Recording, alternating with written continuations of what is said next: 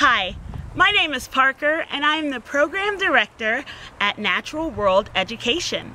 Welcome to your Naturalist moment. Today we are visiting Jones Lake State Park in North Carolina to talk about Carolina Bays. Now, Carolina Bays are a unique type of water formation. These formations have astounded and kept scientists puzzled for many years. Why, you may ask? Well, they have a little bit of a mystery behind them.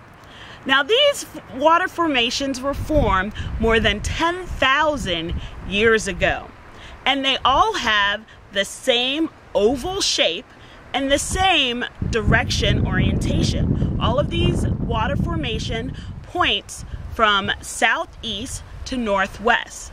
They are also all shallow, some of them being only 8 feet deep, and some of the deepest being only around 13 feet deep.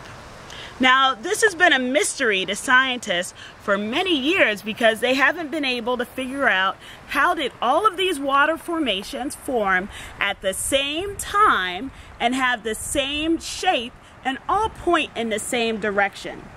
Some theories as to how Carolina Bays were formed are oriented lake theory, spawning fish theory, maybe fish that were traveling from one area to another helped to shape the lakes, artesian springs, sinkhole theories, and one of the most interesting one is maybe that all of these different Carolina Bays were formed by a meteor shower that came in really low and kind of made the oval shape and that's also why they were so shallow.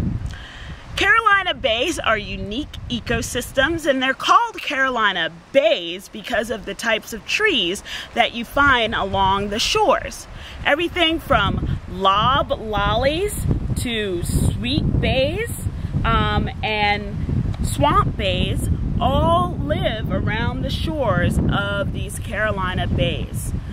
Carolina Bays also have very high acidity in the water, and the water is usually a dark brown color because of all of the dead plant matter that is decomposing along the shores. Carolina Bays are really interesting, and scientists are continuing to try and figure out how these water formations were formed more than 10,000 years ago. Maybe someday scientists will come up with a theory that fits in all of the different unique features about the Carolina Bays to explain how they were formed. Thank you very much, and thank you for joining us for today's Naturalist.